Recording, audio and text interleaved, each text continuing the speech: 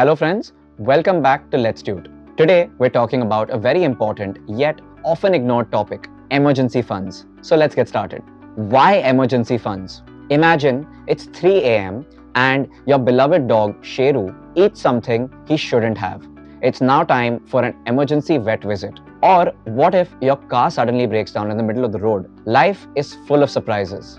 An emergency fund is your financial parachute. It saves you from scrambling for cash or sinking into debt during those unexpected moments.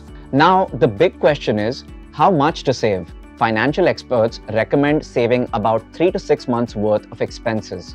Sounds like saving up a treasure, doesn't it? But no need to worry, we'll start small. So, start small, aim for around 40 to 80,000 rupees, then gradually increase it.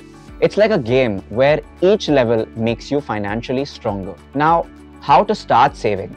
Step 1. Make a budget. See where your money is going. Step 2. Cut back on unnecessary expenses. Eat out less or skip that extra shopping. Step 3. Automate. Direct a part of your paycheck directly into your savings account. Out of sight, out of mind. Starting an emergency fund is not just smart, it's a necessity. It gives you peace of mind and prepares you for life's adventures. So why wait? Start your fund today. Remember, in the world of personal finance, the real hero is you. Keep watching, drop a like, share this video, and don't forget to subscribe for more such financial tips. Thank you.